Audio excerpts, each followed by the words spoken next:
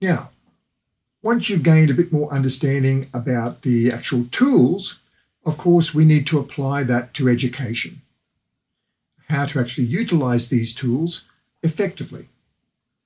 So in this section, what I'd like you to do is to think about a lesson guide that would utilize these tools and come up with an outline for a learning activity based around one of the concepts that we've been exploring over the last 3 weeks. So you're going to craft a learning activity that is going to teach about one of these concepts. Now, it might be something like the digital divide or so the various aspects of educational technologies that we've been exploring. So pick something that's been interesting for you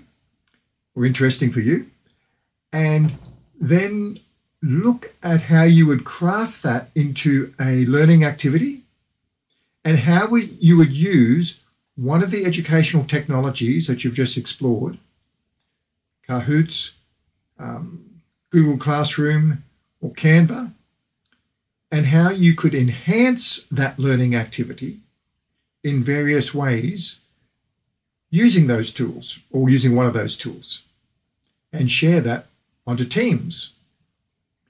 Then take your idea and use a generative AI tool such as ChatGPT to look at enhancing that learning activity. Giving you some suggestions on how you can utilize ChatGPT or other generative AI tools to improve upon and refine various aspects of your learning activity. And once you've achieved that, share your now enhanced learning activity onto Teams.